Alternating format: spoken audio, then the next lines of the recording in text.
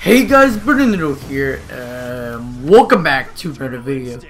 In this video, we are going to be talking about the best thumbnail software and an alternative to have if you don't want to get in trouble with Photoshop, getting Photoshop illegally.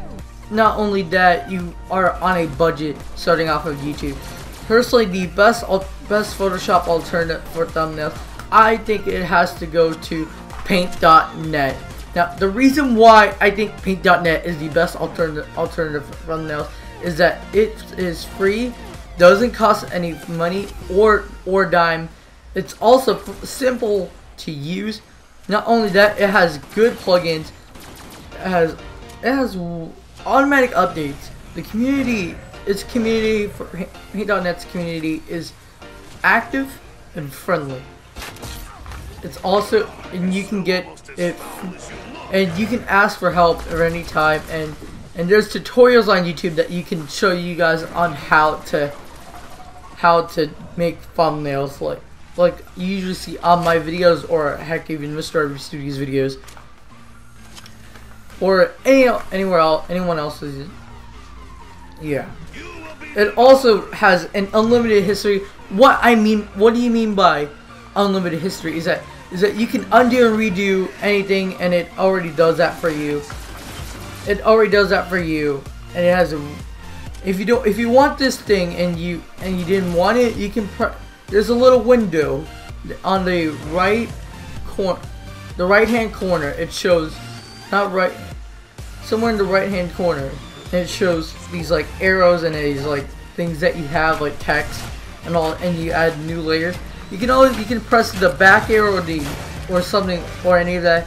It also has less storage problems compared to Photoshop, which is constantly pretty annoying to have, which is a huge problem. And if you have Photoshop, good luck. Well, I don't have good Photoshop and it has less storage problems from what I've heard of in Photoshop.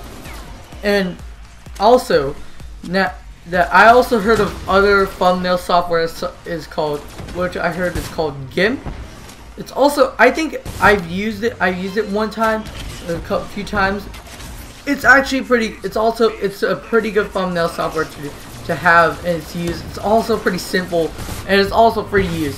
Also, the thing about it is that it's also not for professional use, or it's not even near the level of Photoshop advancement. Also, and the same goes for Paint.net. That's the only problem with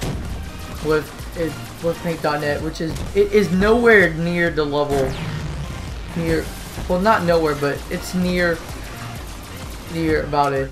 Don't be disappointed about it. It helps a lot. It helps it's a pretty good software to use. Overall, if I had to rate Paint.net, if I had to, it's my honest opinion about it, I would have to rate it with 8.5 out of 10. Now, why 8.5 out of 10, you might ask? It's because of its free use, primarily if it's free use, and simplicity, community, but it's nowhere near the level. I think it's the best software to have, and also an alternative if you don't have Photoshop and you don't want to get in trouble getting it without paying for it. So if this made any sense at all and it helped you, make sure to quick scope that like button, drop a comment you want to see next, and subscribe for the content I'm bringing you. Goodbye.